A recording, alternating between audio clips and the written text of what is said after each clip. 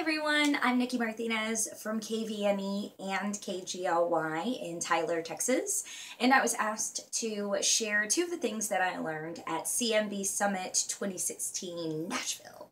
And there was a lot to take in, I will say that. I'm thankfully a note taker, so I'm able to go and process it a few days afterwards, but it was some great information. One of the things I learned on the music programming side of things, so on Thursday, was how consumption really can make a difference in how you select some of the songs that you select as a music director, as a music programmer. I definitely take into consideration the art of it all. I love music. I've always loved music since I was little, super, super little. But it's always good to also have extra science behind it and numbers behind it. And they said that actually for every 150 times a song is streamed, that can equal to one digital download. And it's interesting to kind of see. You can actually find some of that information through Billboard on their website. You can see the digital consumption or the digital streaming, so the numbers of stream per song.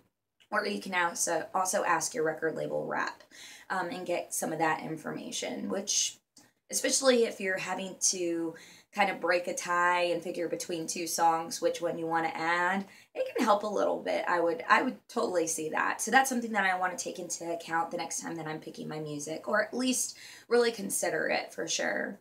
And then the second thing I learned was on the social media side of things on the Friday, social and digital media summit portion, which was also, again, another really cool thing or a cool idea. Whenever posting on Instagram, a thought could be that if you want to go and get more followers, not just get more followers, but get more interaction with your listeners, to kind of, well, challenge them. If it's a post that's inspiring or encouraging or maybe funny, include in there somehow, some way, hey, if this encourages you or makes you think about someone, tag them in it.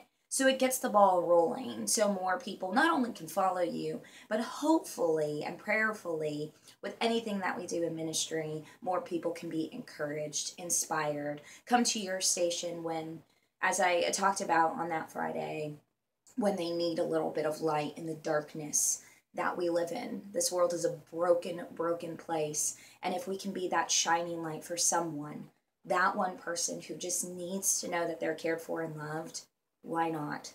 Why not be that for them? And that could be through any digital media, but in particular, Instagram and Twitter. I thought that was a great challenge and a great thought. So those are two things that I learned at the summit. I encourage any of you to go to any of these summits and Momentum and learn and grow. If there are ways for you to learn and grow, grab hold of them.